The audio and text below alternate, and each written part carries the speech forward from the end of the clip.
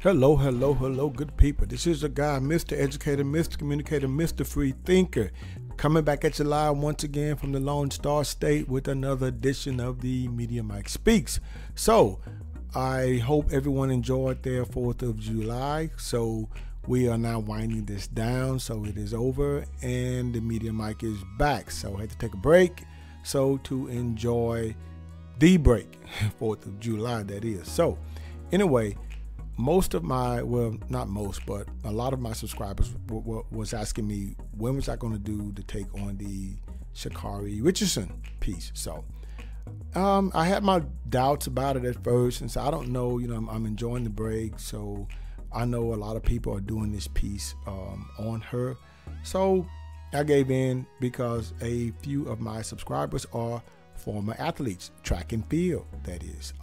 And they are young ladies. So anyway, I decided to go ahead and do this, even though I am a former athlete, also track and field, high school and college. So anyway, this young lady, Sha'Carri Richardson, she, as you all may or may not have heard, I'm pretty sure you have heard, she was suspended from the U.S. Olympic team after testing positive of, you guessed it, marijuana. So here are my thoughts here. I'm going to read the article a little bit. So, and then I'll give my thoughts on this. So, this is coming from CNN. U.S. track and field star Sha'Carri Richardson has been suspended for 1 month from the Olympic team after testing positive for THC, a chemical found in marijuana, the U.S. Anti-Doping Agency announced on Friday. Now, they go on to quote, "The rules are clear, but this is heartbreaking on many levels. Hopefully, her acceptance of responsibility and apology will be an important example to us all that we can successfully overcome our regrettable decisions despite the costly consequences of this one to her," unquote. So this was said in the press release.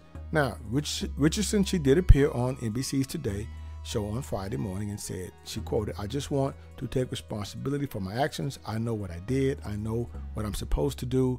I'm allowed not to do, and I still made that decision." So she's admit that she chose that route. "I'm not making any excuse or looking for any empathy in my case," unquote. Okay. Now, long are the days of her from the great Carter High School, in Dallas. So, this is before, she has the, before she got the cobra tattoos and the carrot top, she has. So anyway, just my take on it.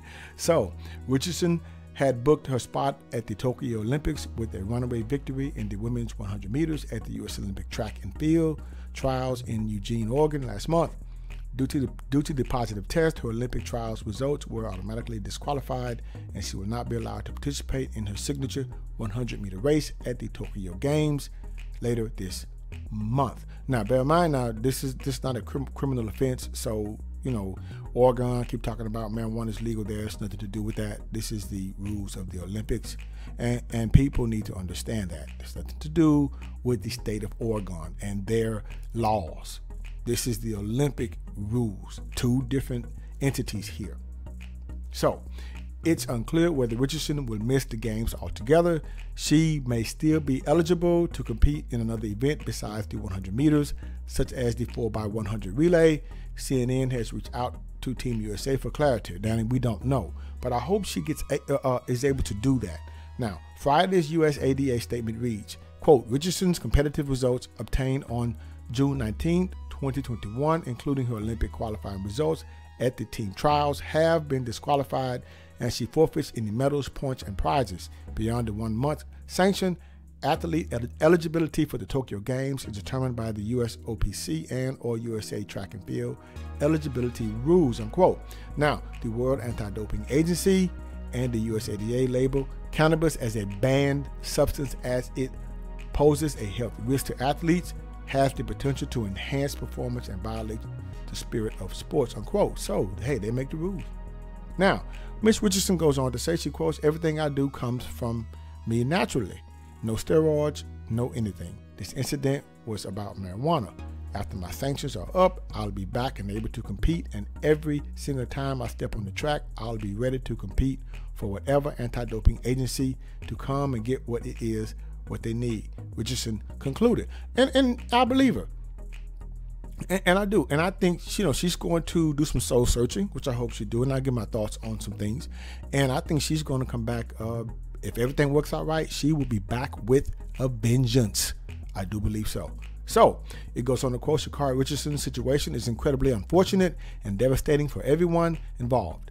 USA Track and Field said in a statement, athlete health and well-being continue to be one of USATF's most critical priorities, and we will work with Sha'Carri to ensure she has ample resources to overcome any mental health challenges now and in the future, unquote, which I do understand. I mean, yes, but I think she's going to be back. But my thoughts, a lot of African Americans really need to put down the cannabis, put down the weed. We have to put that down. That we have to stop. Now, this young lady, is she talented? Oh, of course. Yes, she is.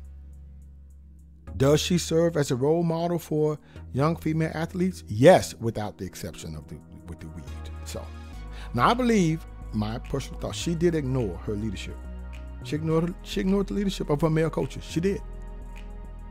You see, you can tell she's up to a game from her days from Carter High.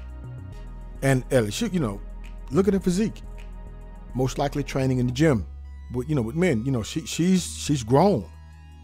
Now, once again, I do believe the leadership, she flat out ignored it. Some of my subscribers, debated me about this, and I'm inclined to believe they were right.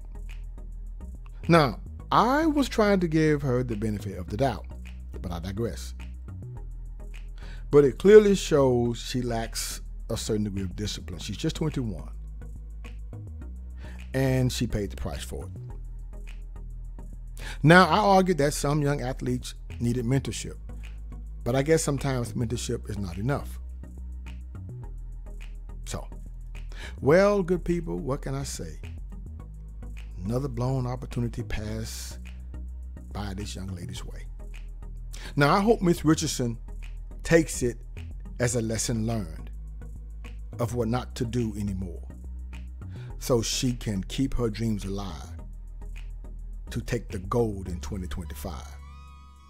All right, good people, sad to say, but that's it for today. And remember, if you have a bad day, like Miss Richardson's, who gave her chances away, try to have more discipline and self-control.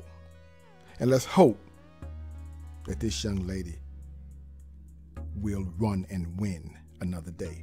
This is your guy, Mr. Educator, Mr. Communicator, Mr. Free Thinker. Subscribe, share, and like to keep me rocking on the mic.